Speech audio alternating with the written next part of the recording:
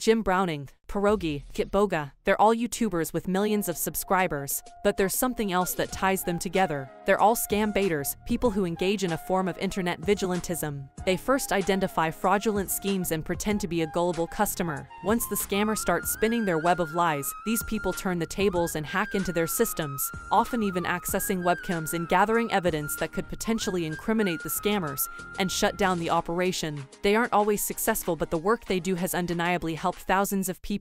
But if you're wondering why on earth we are talking about scammers and scam baiters now, well, here's the unfortunate reality. Most of the scammers come from India. According to the Federal Bureau of Investigation, Indian scammers have fleeced gullible Americans of a whopping $10 billion in 2022. Think Netflix series Jamtara but featuring American victims. And how do these scammers go about their nefarious scheme? Step 1. Pick a name that no one will suspect, like how one scam center in Bengaluru was called Ethical Infotech Pvt Limited. Step 2. Take up space on lease in a residential or commercial neighborhood in cities like Bengaluru, Delhi, and Kolkata. Either trick the landlord into believing that you're a legit enterprise, or work in cahoots with them to find property in a respectable area where no one will suspect anything. Pay the realtor a hefty commission and pay double or triple the actual monthly rent. Step 3. Hire employees and promise them an honorable call center job, sometimes through newspaper ads like this: International BPO, 0 years experience, 40% English required, 1-day training, fast career growth, a life is what you make. Train them to dupe naive folks and give them a multi-page script. They're just expected to read off the script. Step 4. Call up unsuspecting Americans. Pretend to be officials from the tax departments. Threaten them with imprisonment for tax fraud and evasion.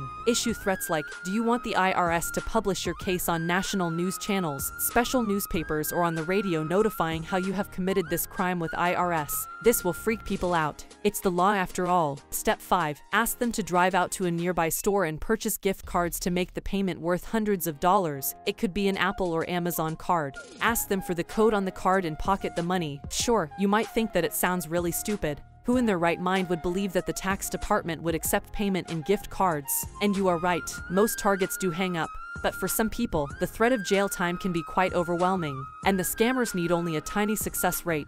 They call thousands of customers each day, and if a few people budge, the company can still walk away with millions in profits every year. But the big question is, how is India at the center of it all? Well, in the late 90s and the early 2000s, India became a preferred outsourcing destination for Western companies. We had low wages, a massive English-speaking population, and a burgeoning group of young people with sound technical knowledge. The economy was also opening up at the time, and global companies jumped at the opportunity. They set up back-office call centers here, all for customer and tech support roles. But over time, we lost our edge a bit. Places like the Philippines turned out cheaper, and companies migrated their operations to Manila. It led to a decline in the Indian call center business, but the stage had been set. People in smaller towns and villages knew that spoken English could make them rich. The allure of the call center job didn't quite disappear, and unscrupulous individuals stepped in to fill the void. All they needed was a few laptops, a steady internet connection, and a database of American citizens sourced from data thieves. A scam call center was ready. Add to this the unavailability of secure government jobs for India's youth. Between 2014 and 2022, the central government received 22.05 crore job applications,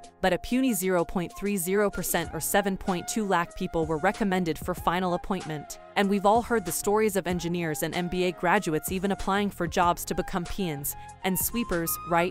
And when there's an employment issue, the promise of a fat salary can be very enticing. In the words of one scammer, to become a rock star we have to do something. So they resort to crime. But unlike other scams, there's a reason why this scheme is particularly successful. It's simply not easy to prosecute the scammers involved. You see, India apparently does not have a law that criminalizes this type of fraud. The financial transaction happens outside the country, and cops first need a complaint that accuses the center of cheating. They can't march into a center and preemptively raid it. Our problem, he said, is that we can act only when there's a complaint of cheating. In 2017, he and his colleagues raided a call center on their own initiative, without a complaint, and arrested several people. But then the court was like, why did the police raid these places? Sharma said, the judge wanted statements from victims, which the police were unable to get. Despite contacting authorities in the US and UK, the case fell apart. And even if the Indian cops reach out, people from abroad simply can't trust whether they're being scammed again, or if it's the actual cops. That's why even when Jim Browning or Pierogi or Kitboga hands over a tip to the police, there's not much they can do.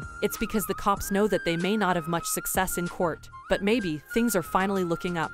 or looking worse for the scammers, the US is deadly serious about catching these individuals. For instance, take the case of Hitesh Patel aka Hitesh Hinglaj, who was sent to jail in November 2020. He operated a scam call center from Ahmedabad and defrauded Americans of millions of dollars between 2013 and 2016. When he realized that the authorities were onto him, he fled to Singapore. But the US was smart. In 2019, they simply requested Singapore to arrest Patel on their behalf, and then extradite him so that he could be prosecuted in an American court. It was the first ever multi-jurisdictional prosecution that involved India's call center scam industry. Now, even India's CBI is getting in on the act. They launched Operation Chakra and joined hands with international law enforcement.